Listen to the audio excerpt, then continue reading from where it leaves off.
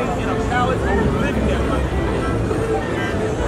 We're not. Are we living that way? We're supposed to be kings, right? Bring it out. But something happens. You're right. We're supposed to be a kingdom of priests. But something happened to us in the course of the Bible. Bring it out. Something happened to us in history.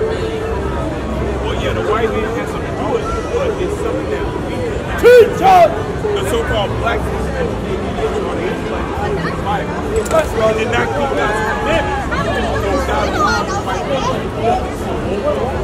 That's what happened in the Bible.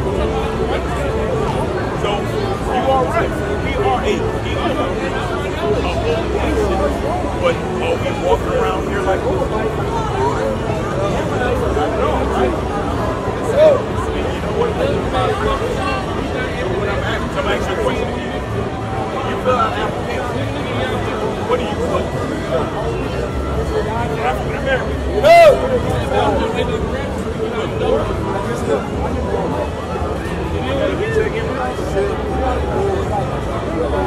You say you're poor, right? You know? So what does that mean?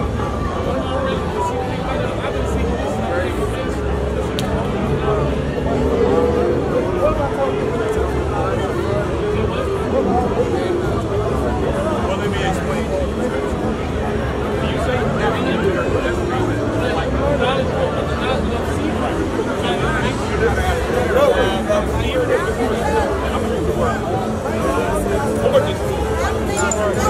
that's all it means. So, when we say wars, because that is wrong, it was used because people want to be killed. That's right. Right? The same way we became American, African American. People are right? But the Bible tells us about. Give me Deuteronomy 28, verse 15. Bring it up. This is why I said 3. The book of Deuteronomy, chapter 28 and verse 15. Read.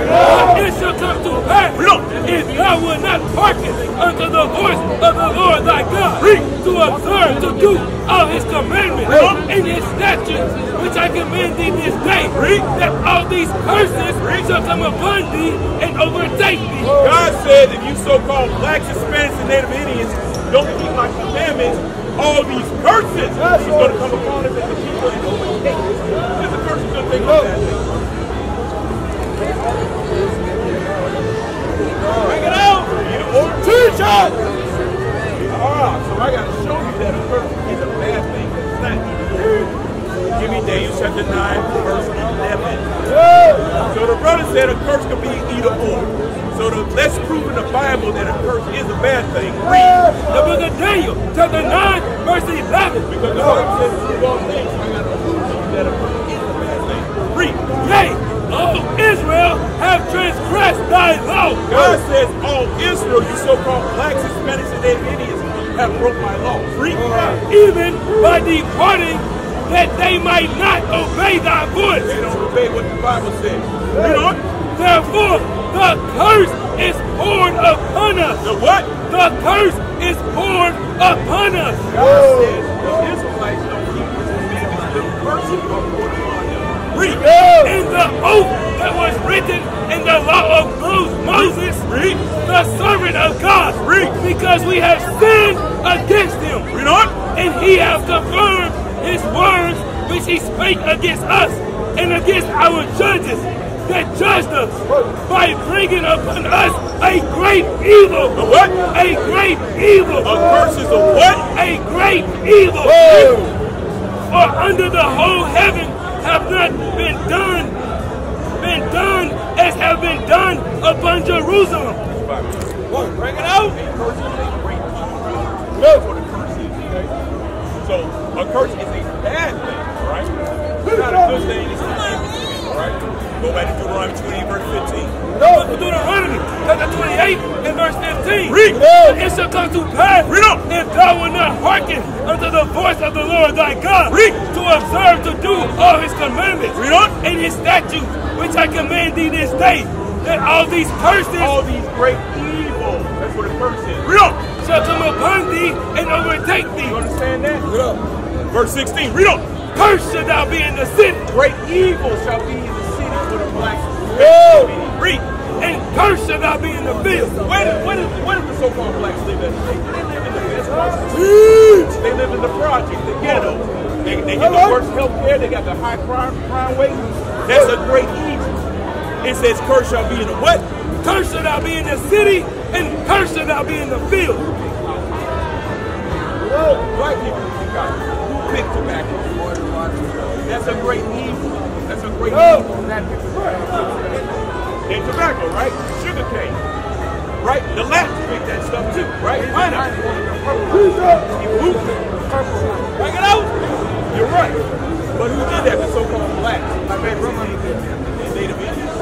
Those are the Israelites. Right. She's an Israelite, according to the Bible. That's why it's so-called Indians. Indians are Latin for that means servant slave. That name was put upon the so-called Indians. But they're the Israelites according to the Bible. That's right.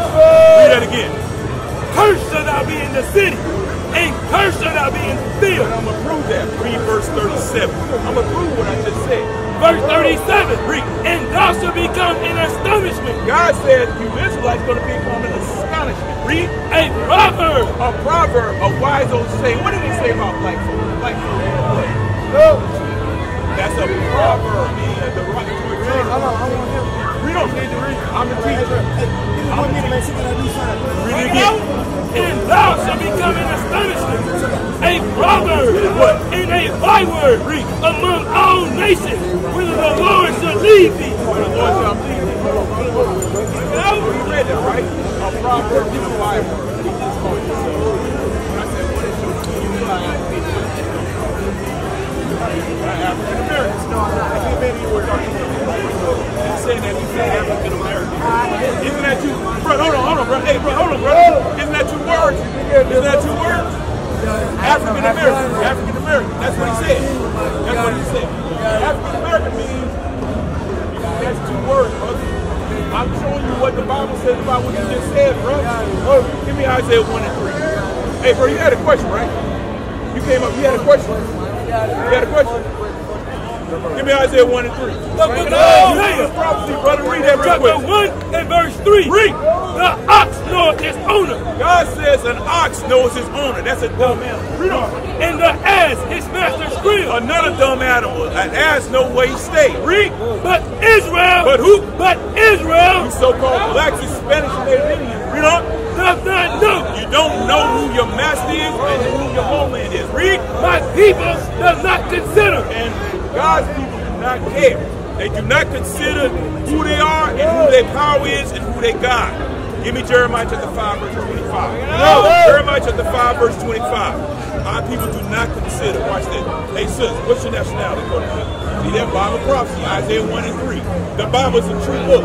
They do not consider who they are and they do not care. Read. The book of Jeremiah, chapter 5 and verse 25. Iniquities have turned away these things, and your sins have withholden good things from you. The sins of our people has withholding good things. Good things for you, because the kingdom of heaven is for you. The kingdom of heaven is for you so-called blacks, Hispanics, and Native Indians. But how do you attain those things? It's very, very simple. Give me Matthew chapter 19, verse 16.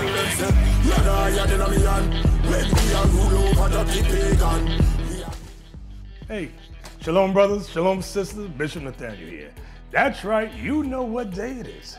It's Shout Out Tuesday. It is Shout Out Tuesday. And I pray you brothers and sisters join me every Tuesday afternoon on IUIC Events channel, where I will be reading your kind and inspirational letters, also thanking you for your kind donations, and also covering very important biblical information for the mental well-being of our 12 tribes. That's right, 12 tribes worldwide. So hope to see you then every Tuesday afternoon on IUIC Events. Shalom.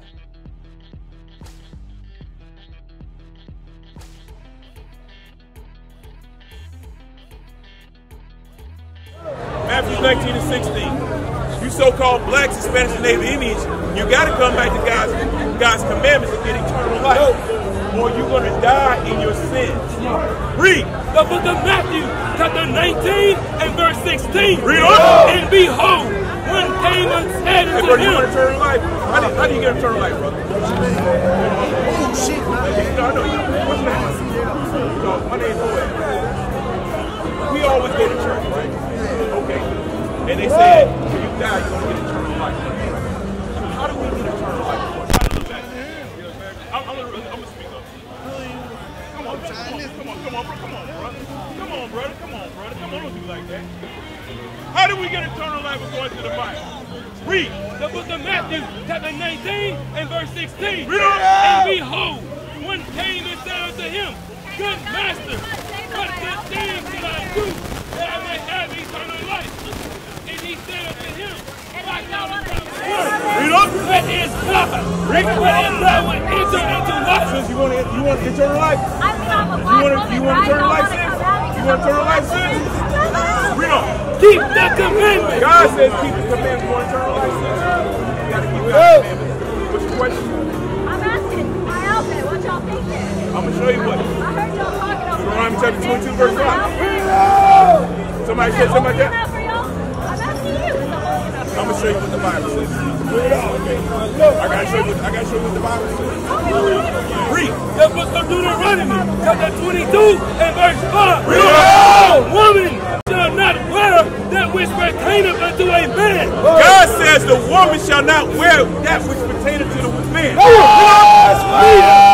man put on a woman's garment. Neither shall a man put on a dress. For all that do so are an abomination unto the Lord thy God. Yeah, sister, you cross-dressing. Women should not have on pants. Men should not have on a dress. Many of our women are breaking that law today.